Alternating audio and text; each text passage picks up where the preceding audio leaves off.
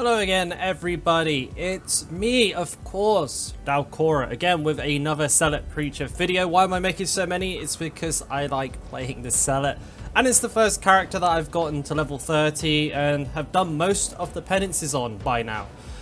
So we're actually today going to look at all of the melee weapons available for the Zealot Preacher, and we're going to do like a little demonstration of how they actually behave in combat behind us in the training area. So just a quick note, these weapons all vary drastically in rarity and levels, so the actual damage output can be very different depending on what ones you end up getting in game, and I'm being messaged at the absolute worst time, but we're going for it anyway still.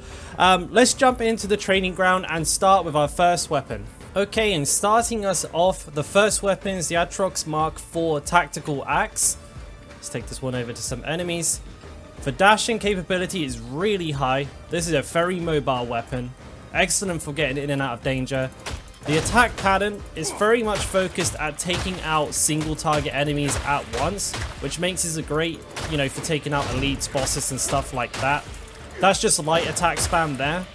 Heavy, I believe, is a chop down and then a slash up. Again, huge single target damage.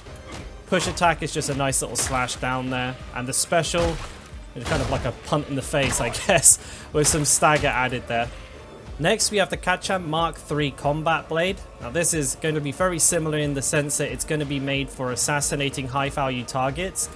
The light attack spam on this one has quite a bit of slash in there as well, so you're not going to be as at a disadvantage if you're fighting against a horde with this, but definitely not perfect for that.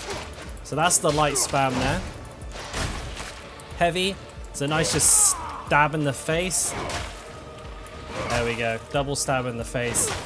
Push attack, there's a slash down, and the special, and a little throat jab there. Again, just for some pushback when you need it. Up in third is the Kachan Mark I Devil's Claw Sword, and sorry if I'm butchering the pronunciations, I'm quite new to these names.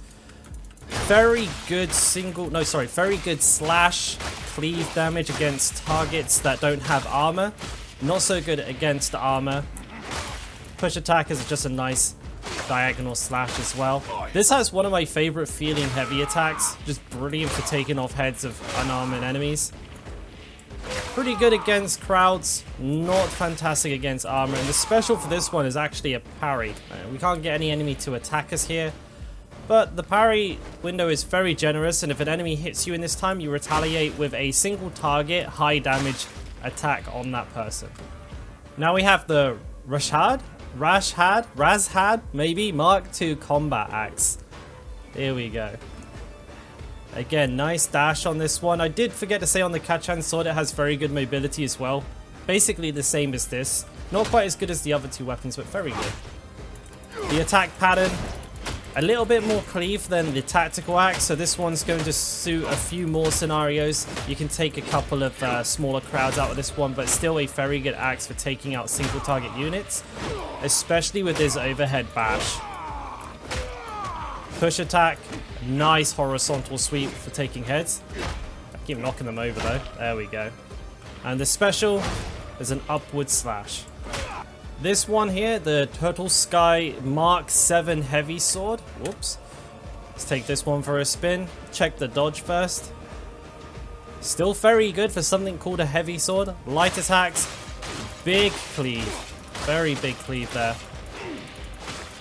That's nice. That feels nice and fluid. Push attack. That's likely to be an armor piercing attack there. Does quite a lot of damage as well. Heavy. Oh yeah. We got some slightly horizontal slashes here. Those feel good though. And for a special, slapping them with the back of the sword there, I think. I don't know why you would do that, but there it is. Okay, here's one of the more fun ones. We got the Cadia Mark IV Assault Chainsword. Okay.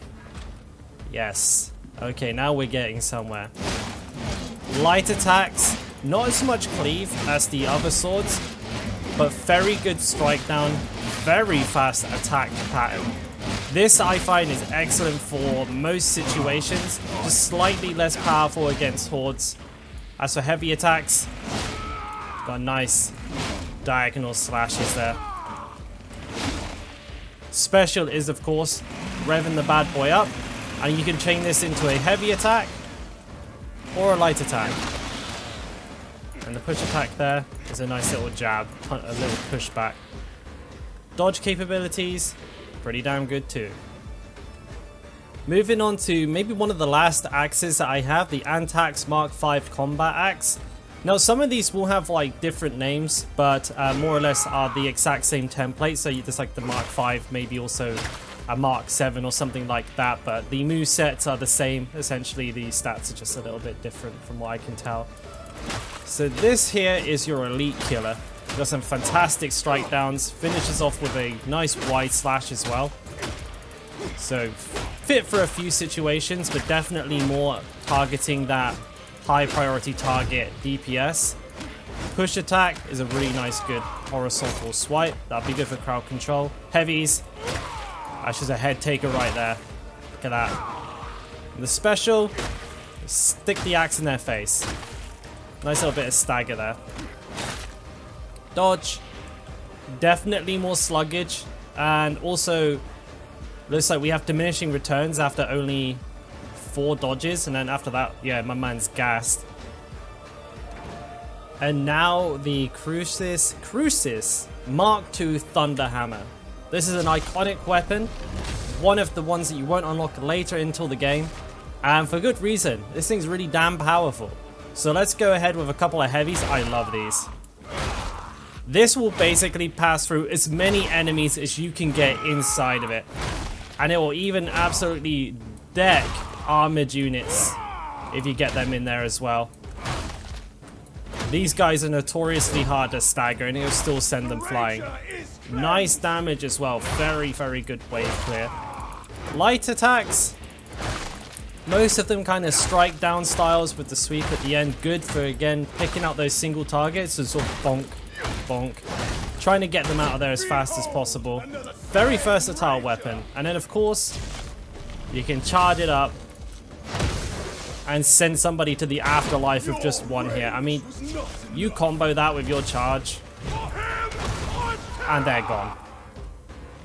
As for mobility, as you would expect, very limited on dodges. However, quite efficient at blocking and getting the enemies off of you. Oh, and I almost missed an axe here. We have the Achilles Mark VIII Combat Axe. I know I haven't got that right.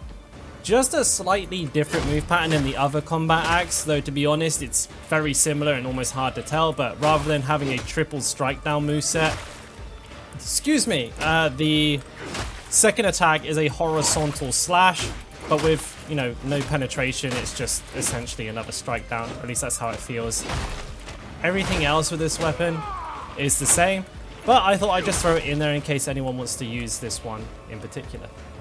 Okay, this is actually a new weapon for me. I haven't used this yet. The Oretes Mark IV Assault Chain Axe. Please don't be mean to me for my pronunciation of these names. Let's see how it works. Oh, okay. Destroyed them. It seems to have... Okay, so it has a lot of cleave, but at the same time it chainsaws enemies if it doesn't one-shot them. That's pretty cool. For heavy attacks, we have a diagonal chop down and another diagonal chop down with a huge amount of impact there, sending enemies flying. That's a nice push attack. And then, of course, let's see. Oh yeah, that's good stuff. Of course you can rev it up. And as for dodge, it's not bad. It's not bad. And you could argue I've saved the best for last. Now this is the weapon I actually favor over all others. The Tigris Mark II Heavy Eviscerator. You can see I've gone all out and got myself a master crafted one. This was not easy to get this early into the beta. But this is hands down my favorite weapon, and for good reason. It has excellent light attacks. Very, very good for taking out elites and just kind of mowing down groups of enemies because it has a lot of cleave. The push attack, this has to be the best in the game. Horizontal sweep, and then you do it with a charged heavy attack afterwards, there's nothing that survives that. I've killed everything here. I just love it so much. Look at that. That's why it's the best. And then, of course, it will absolutely melt elites and bosses on higher difficulties with a nice little chainsaw light attack. It's easy as so. And if you really want to get creative, charge it up and send enemies all over the place in bits. Anyways, that is every weapon available as of the build right now. I will be doing the ranged weapons probably tomorrow. This is the flamer here, one of the cooler ones to look forward to. But if you enjoyed the video, of course, don't forget to subscribe, and I think that's about it. See ya.